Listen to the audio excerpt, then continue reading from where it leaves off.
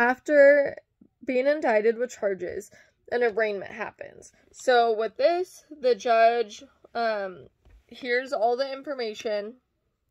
Sometimes it takes a while, and they're told their rights once again, and they have to choose a plea. The suspect has to choose a plea.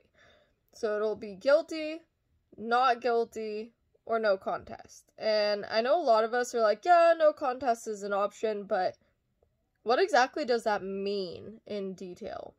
So, no contest, the defendant does not accept or deny responsibility for the charges, but agrees to not challenge, aka plead not guilty, and accept punishment. This is often used by a suspect to avoid being sued civilly.